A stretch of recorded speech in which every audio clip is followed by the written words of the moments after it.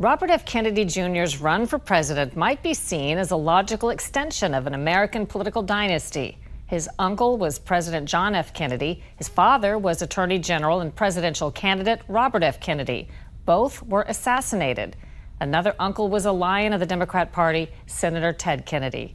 But this Kennedy is running a very different race than his family forefathers.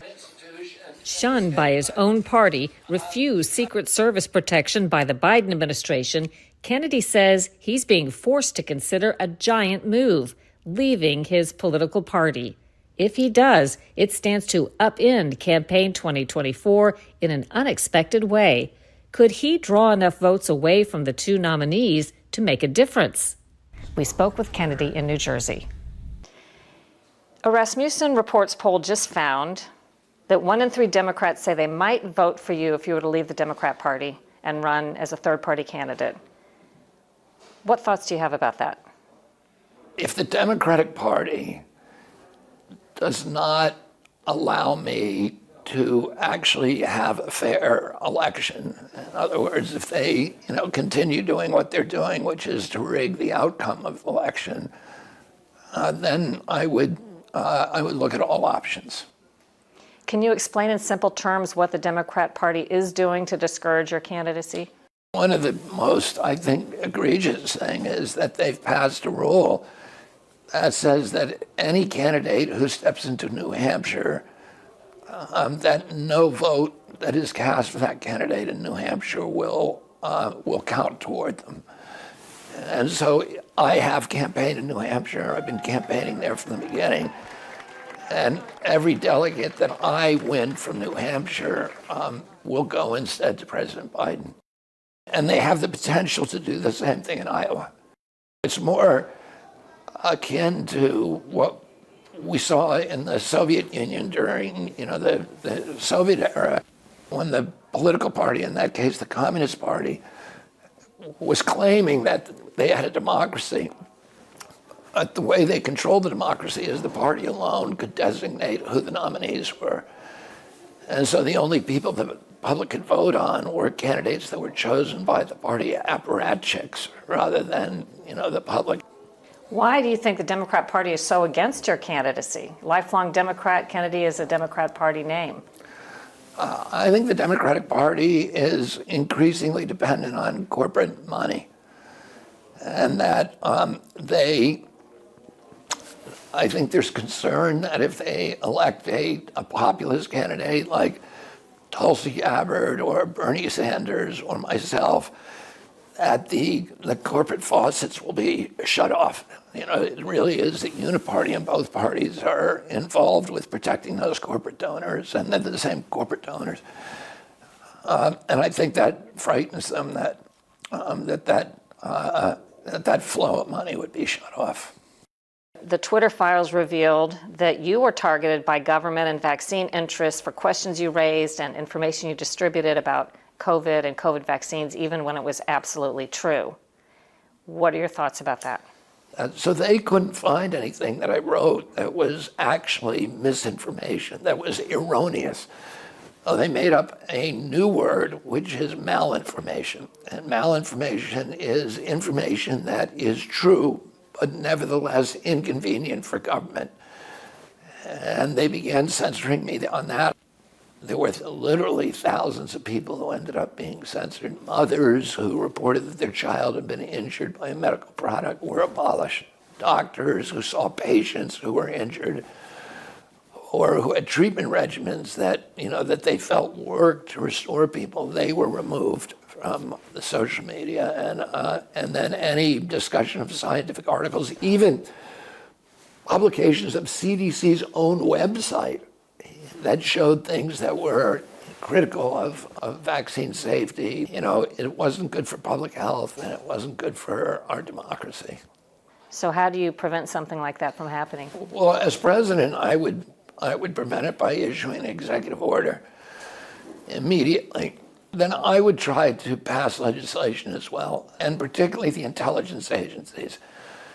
We need to get a handle on them because, as we now know, the FBI had opened a portal so that they could directly censor Facebook and Twitter. And they were allowing the CIA also to censor people that they didn't want, censor discussions that they did not want to occur in public. You've spoken more than any candidate that I've heard about a really big problem, chronic health disorders that are plaguing our society, our children and adults as well, such as immune disorders like juvenile diabetes, Crohn's, POTS, celiac disease, as well as disorders like autism, the epidemic that has not been successfully addressed even by the most well-funded public health agencies in the world. What would you do about that? Well, we've gone from having 6% of Americans have chronic disease when my uncle was president to probably around 60% now. We don't really know because NIH won't publish the numbers or do the studies. And we have the sickest generation of kids that we've ever had in our country, and we are the sickest country in the world. Oh, you have to figure out an exposure that hit all Americans, every demographic beginning around 1989. There's a limited number of them. High fructose corn syrup, cell phone radiation, and there are PFOAs, which are flame retardants that were put in a lot of products, our children's pajamas, and almost every piece of furniture at that time. And then the vaccine schedule that, of course, went from 3 vaccines I had as a kid to 72 vaccines over a very short period of time during that period.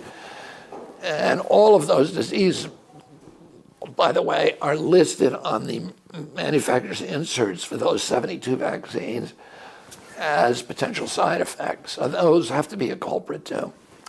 It's probably a combination of all of these, insults. I'm going to go down to Bethesda, to NIH headquarters, and I'm going to say to them, we're going to shift a lot of our focus now from the development of incubating pharmaceutical drugs, pharmaceutical products, which is what NIH does, allow them to treat the chronic disease that they're causing. And I'm going to say, we're going to start figuring out what's causing the chronic disease. And there's a lot of other things that need to be done. We need to get pharmaceutical advertising off of TV so that the television stations can return to telling the truth to the American public about health rather than serving as propagandists for this very, very corrupt industry. What are your answers or thoughts as to what you would do about the situation with Ukraine and all of the money that's going out the door now? Well, with Ukraine, I will settle the war very, very quickly as soon as I get into office. The Russians have tried to settle it twice on terms that were very, very beneficial to us.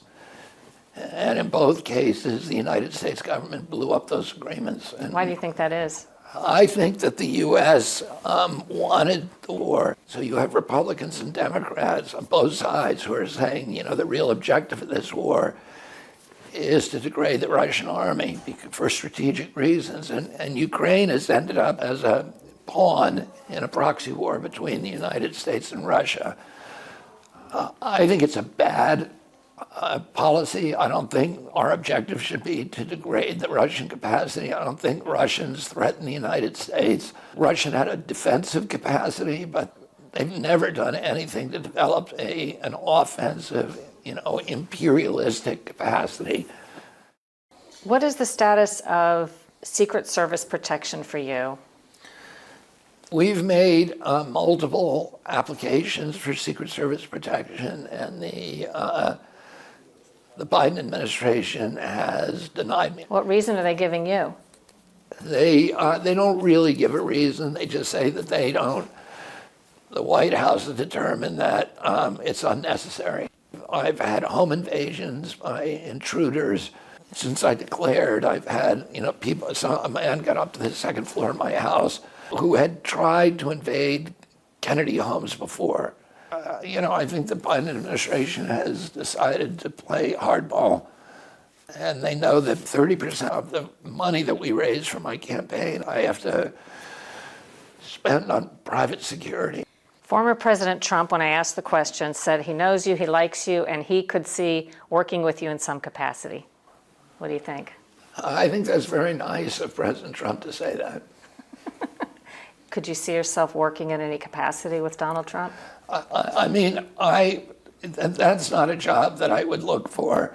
If I'm not able to run things, I would not want to be in government at all. We'll be hearing from other candidates in the weeks ahead. One note, we've been asking Joe Biden for an interview since 2019 and are still hoping he'll agree at some point.